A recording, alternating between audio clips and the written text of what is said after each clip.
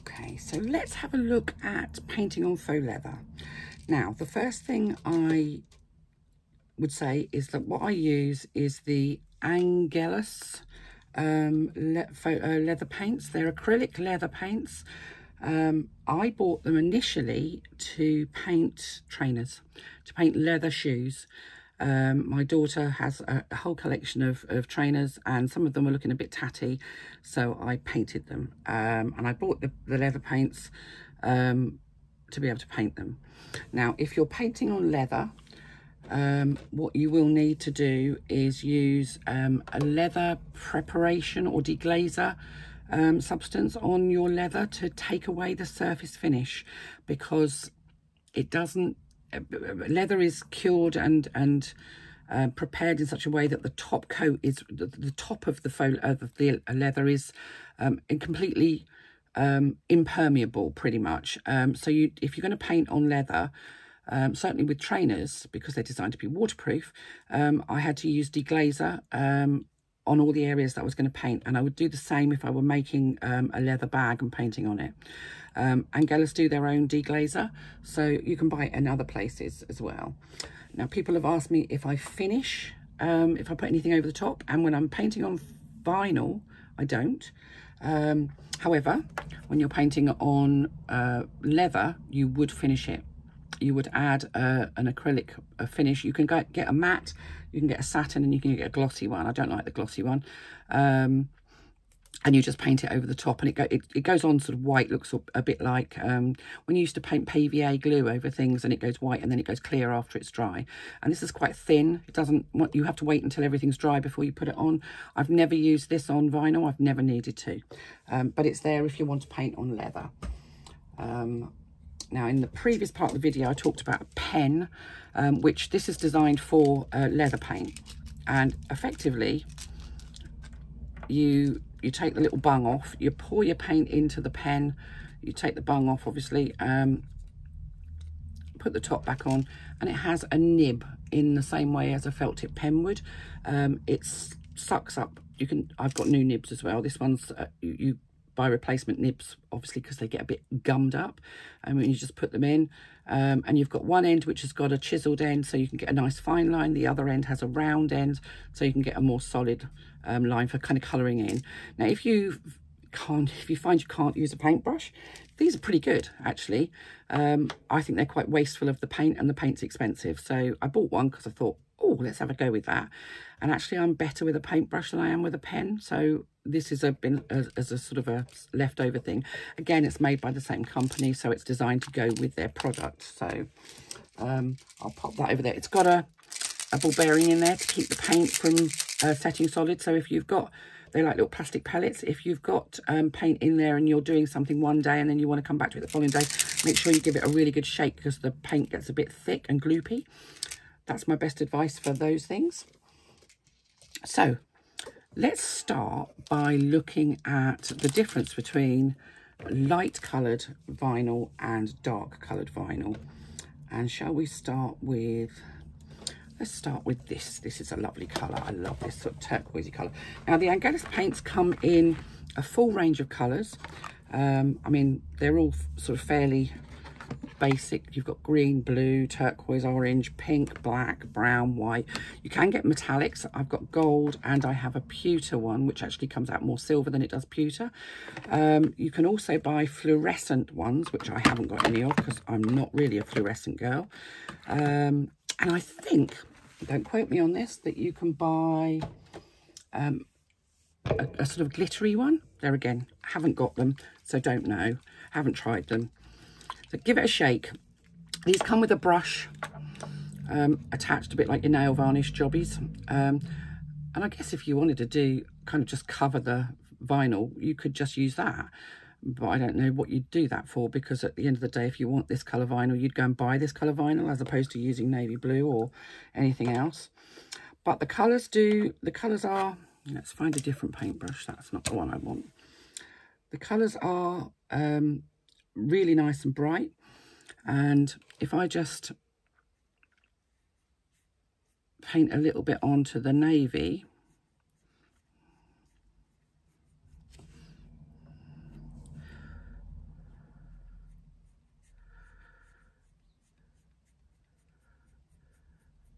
I don't know if you can actually see, I'm hoping you can, but it's quite a nice bright colour. But the best way to do this is to add several thin layers as opposed to one thick layer. If I do it on the cream vinyl, it's a lot bolder because it's just on a lighter background.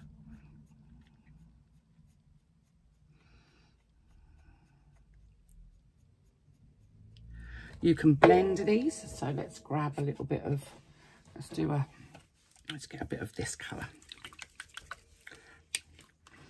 So they blend really well. I'll just put paint on my table. Well done, Christine.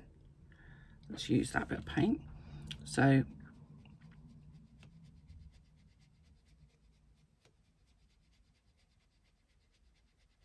again, you can get that sort of ombre effect. You can mix them in a palette to create other colours. It's just...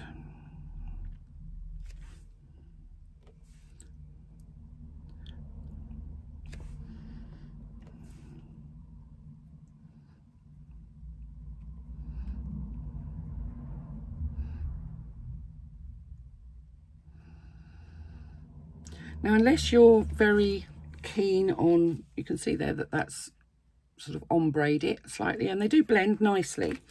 And now, unless you're somebody that can draw freehand and paint freehand, and I do sometimes, but it's not always successful. Let's get this off my table because I shall be swearing about it later. Let's find a bit of scrap fabric. Oh. I'm in a sewing room. Why can't I find scrap fabric? Because I emptied my bin yesterday, that's why. Let's use my tea towel. That's what I need to use. Let's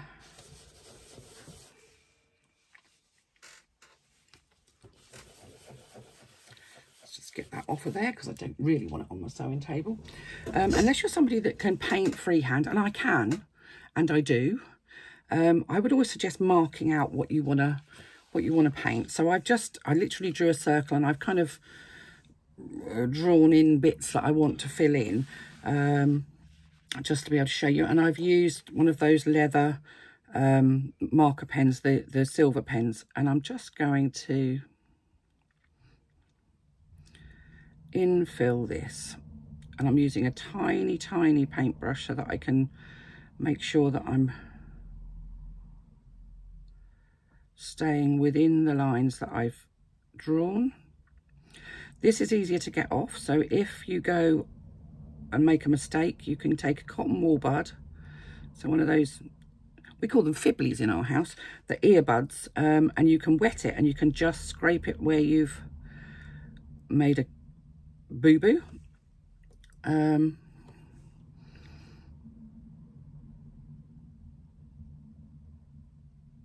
But be confident.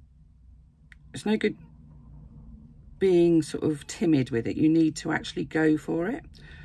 If you want a less opaque look, you can water this down slightly because it is water-based. Your brushes can be cleaned in water.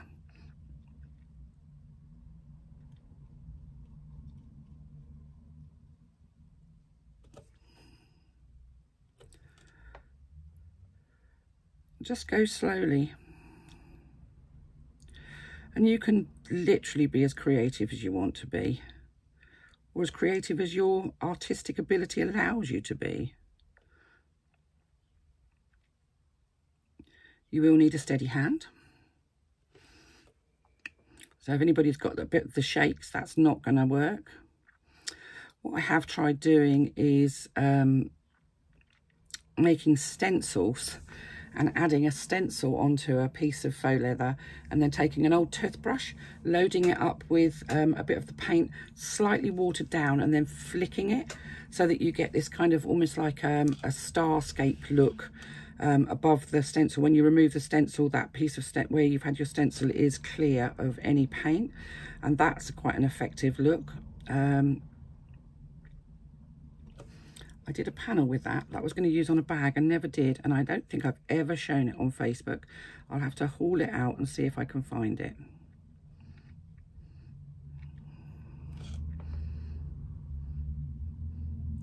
funny because this is really difficult to do while I'm talking. I usually have complete silence while I'm painting because I can get completely lost in it. I hadn't really thought about whether I'd be able to talk at the same time.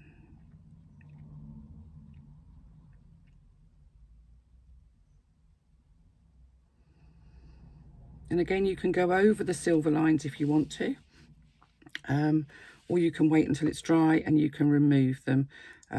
These silver pens are designed to go onto leather. They work just as well on faux leather.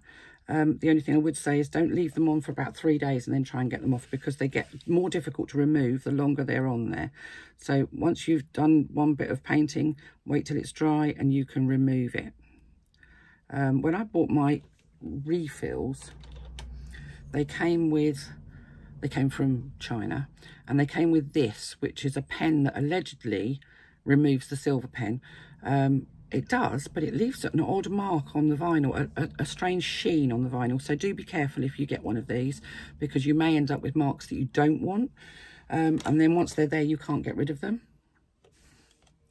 So let's keep going on my, I'm calling this a beach ball because I don't really know what else to call it. I just wanted to do something quick and easy so that I could show you. Now you could, I hadn't even thought about this, you could actually, I've made stencils and used them, but I've never actually thought about making stencils to create the designs. You could do, and you could then perhaps, you could either make stencils or you could buy them, I guess. I mean, I've done stenciling as on walls before now, when it was very trendy to have stenciled stuff all over your lounge wall. And I bought those from our local hardware store. So you can buy stencils, I'm sure. And you could then perhaps use the silver marker to mark the design inside of the stencil before you paint it.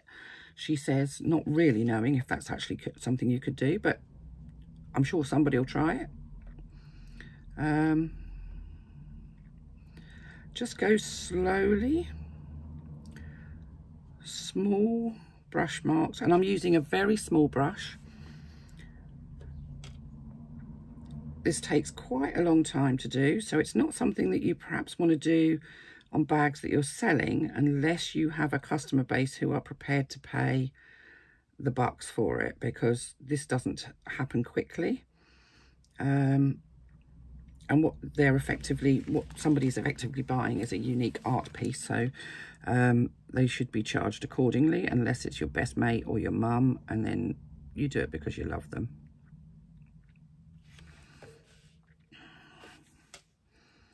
So I'm doing this all in one colour at this point.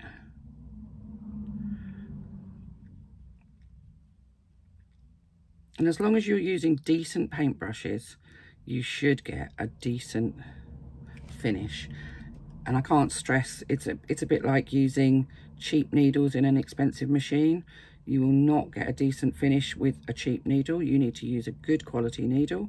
And the same applies to painting. So the best quality paints that you can afford, and the best quality paintbrushes that you can afford. So I've done 3 sort of rows, and now I'm just going to add a bit of an extra colour just to give it a bit more dimension. And adding extra colours and stuff is something that it's about, it's something I can't teach you.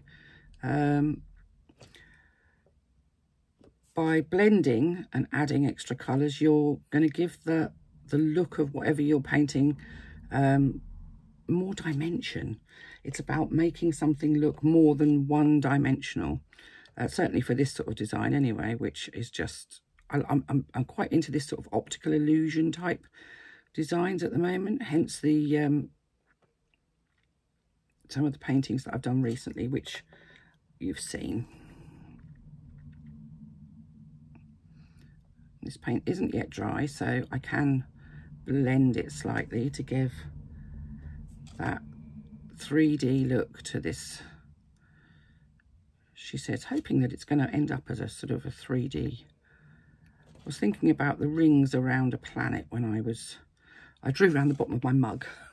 So I literally drew around my mug and then filled in the lines across.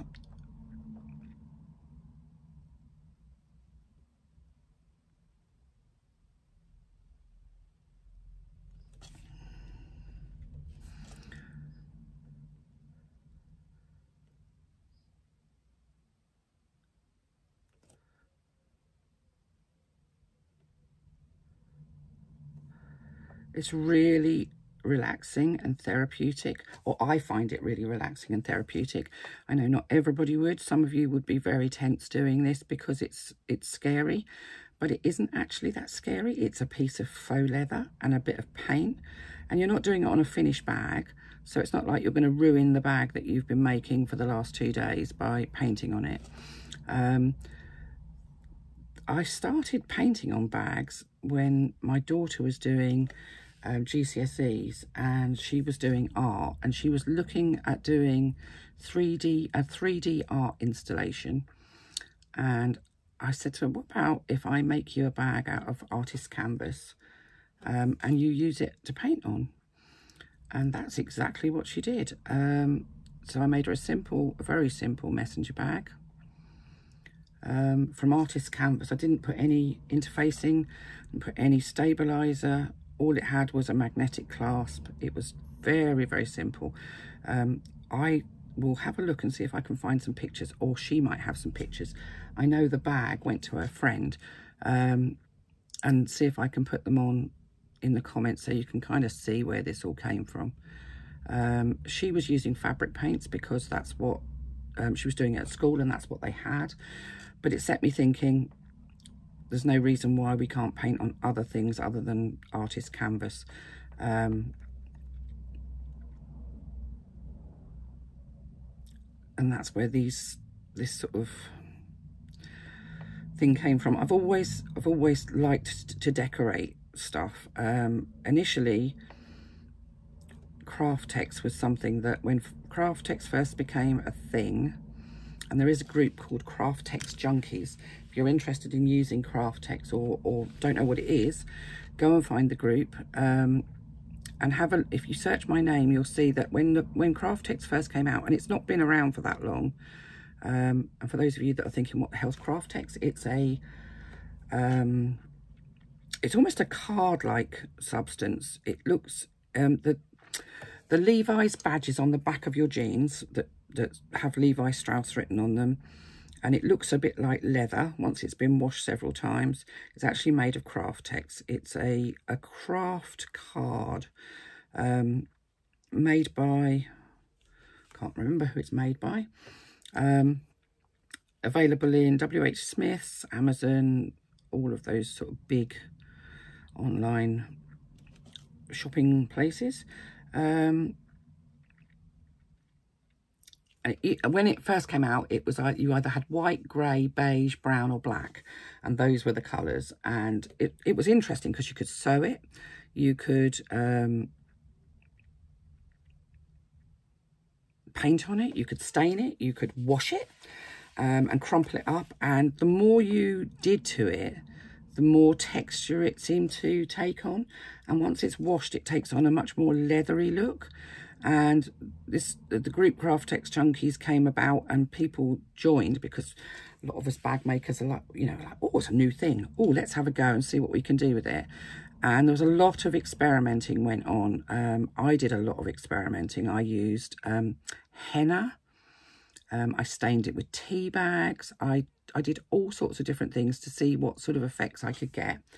And I've used Sharpie pens, and I've painted. And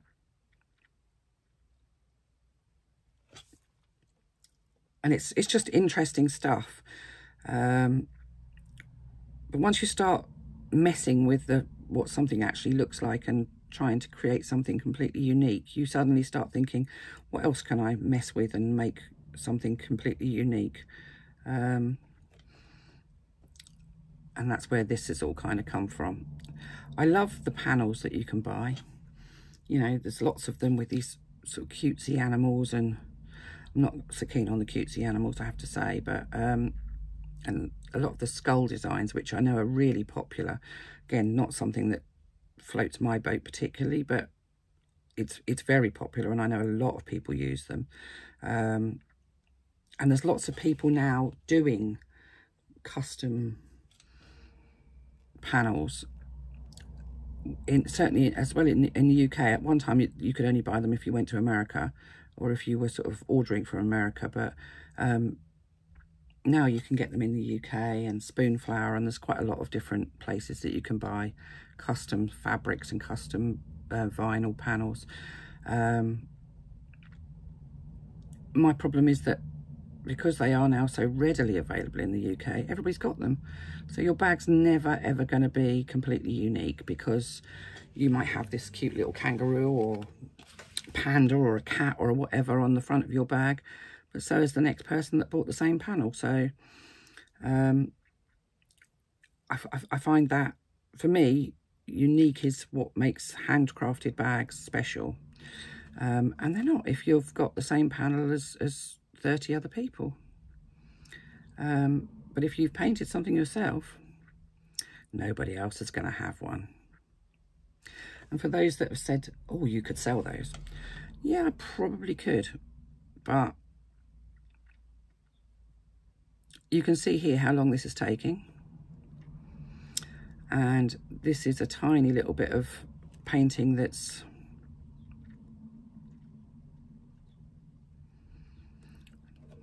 ten centimetres by 10 centimetres maybe. And you can buy a panel for, I don't know, £4 or £5 of that size.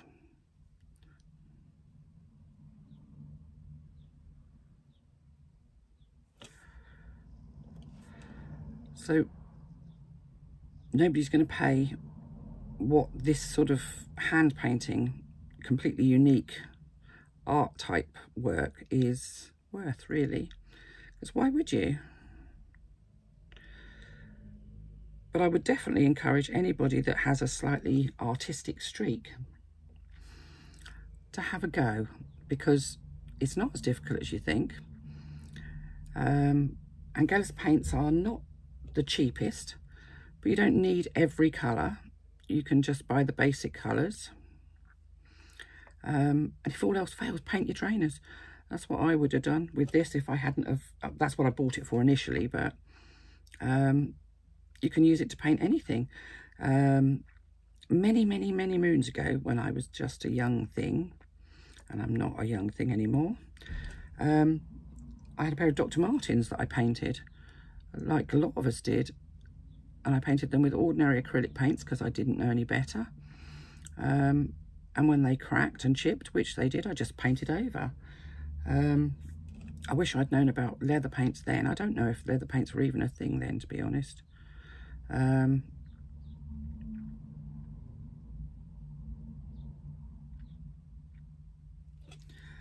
But you have to have some sort of artistic streak, unless you're going to be able to find something that you can either draw round or use a stencil or copy from somewhere, because, or you're just going to use it as a colour wash and ombre it, which is easy enough to do without actually having much artistic ability per se.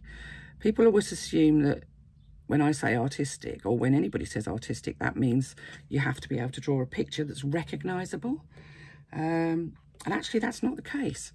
Most of the designs that I do, and I have done some that are recognisable. I mean, I copied the Van Gogh Starry Starry Night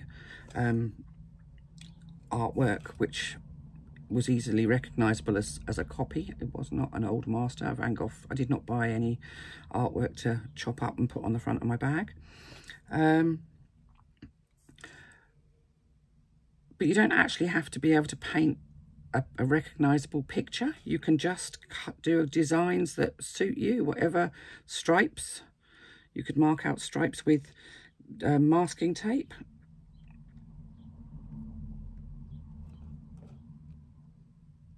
There we go. That's very rough. I haven't kind of gone I would have taken a little bit more care, but I wanted to kind of show you. Let's put the lid on there, because again, I like you to just as likely to knock it down. Now, if you're using, the one thing I will say is if you're using, let's try and show you, because it's easier to show you than it is to explain it. If you're using a dark coloured vinyl to paint on, the colours look quite bright, but they're not as vivid as they are on a light colour. So what you can do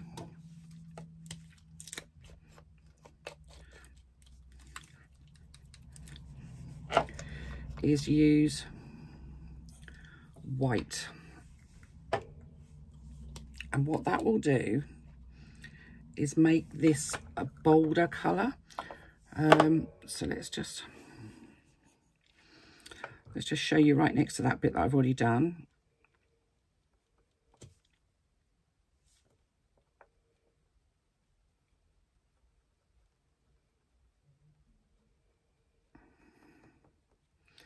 So all you're effectively doing is making a lighter background for your paint so that the white actually shines through. It's about the way the eye, we see things because light's reflected. It's about reflected light. If you want to know a biology lesson about how your eye works, then go to Google, because Google will help you with that. Now, that's not dry, but I'm going to put the green over the top of the white. Now, I would normally wait until the white was dry.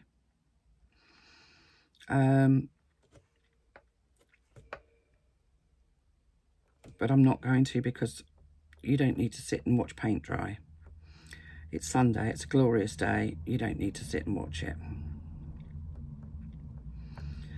But I hope you can see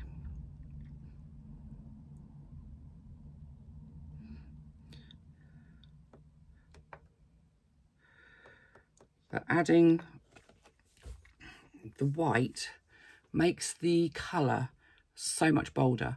Now, the front of the Piper bag that I made, I did in white first, so I could get, because that's on black, and I wanted the colours to be really vibrant. They look pretty good, just done on the, this is navy, a very dark navy blue, just done on the navy blue.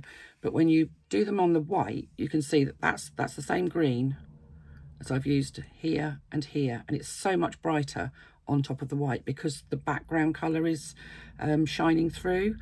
They're not fully, it's not full coverage. You still get a little bit of the colour that's below coming through. So adding white behind, if you're using it on a dark colour, will give you a bolder finished colour. It does mean you've got 2 layers of paint.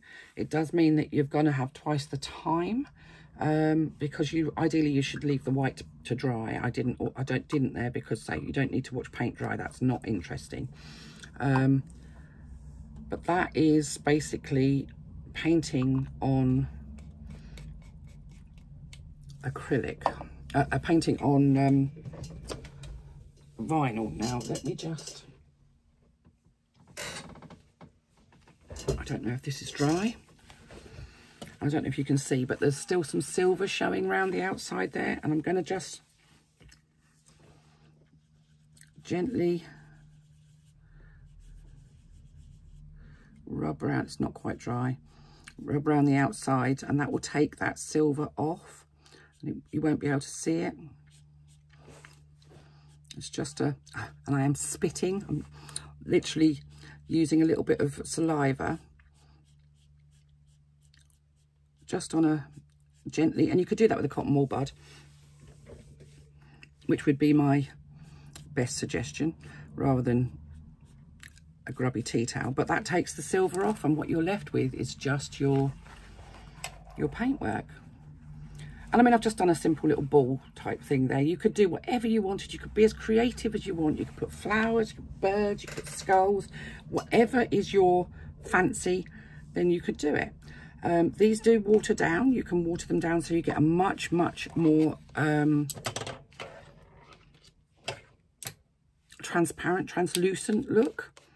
Let's just...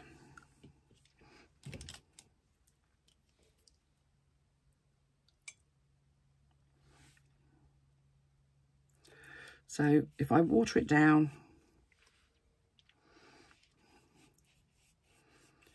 you can kind of see the vinyl through.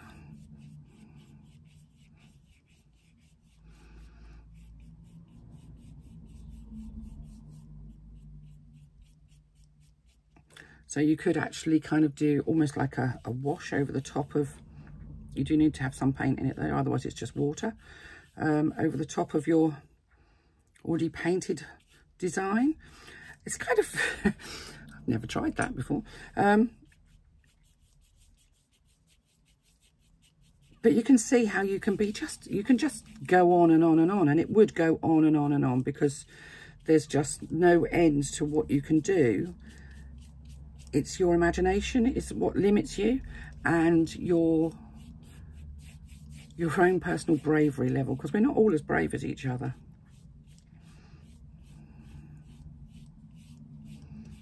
So for those of you that paint already, and I know there's a few of you that do, I've smudged it because that wasn't dry, give it a try. What's to lose? You know, if you buy, even if you were to buy half a dozen of these, they'd probably cost you about £25, and a paintbrush. Try it. I do have some other paints, and these are slightly cheaper than the Angelus ones. And these are made by Small Tongue. You get a whole box, a selection of colours, and the colours in here are slightly different. You also get your, that says beige, but it's actually a bit more of a bronzy colour. And you get a thing of deglazer in this box. This came from Amazon, and I've got, that's also got a bottle of finisher in there. So I don't use finisher on vinyl. You could do if you wanted to.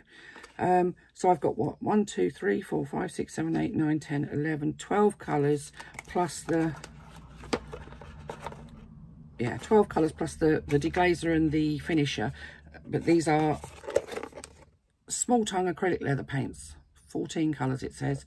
But say there's actually 12 colours plus the deglazer and the finisher. These can be also used in airbrushes if you've got an airbrush. I don't have one. I have used an airbrush before. When I was teaching, we had an airbrush in class, and I used the airbrush then. It's not my finest skill, so it's not something I've continued to use because it's an entirely different skill level, and I just couldn't get the hang of it. So, but if you've got an airbrush or you know somebody that's got one, there again, give it a ping. You could get some great kind of ombre effects with an airbrush, and a slightly more kind of almost like graffiti look, like a spray can look. There you go. The other option is for using Sharpie pens and acetone. Now I already have a design and a pattern, not a pattern, it's a tutorial, should we call it, for using Sharpie pens and an airbrush, which is actually in my business group, but I will add it here into our group. But that's basically, that's painting on vinyl.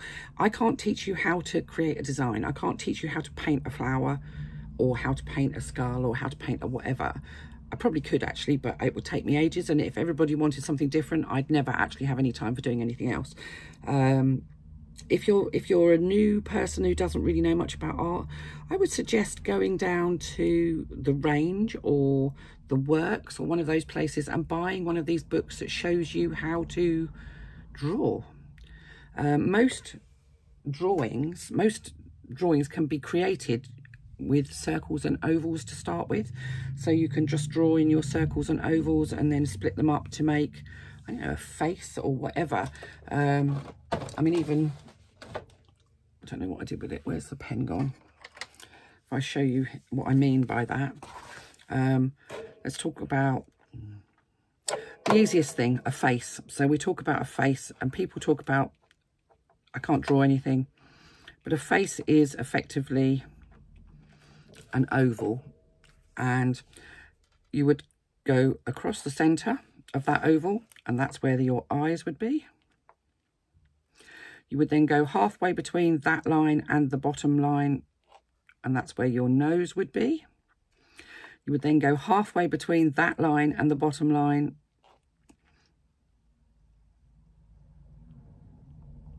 and that's where your chin would be, and your mouth would be. And then you add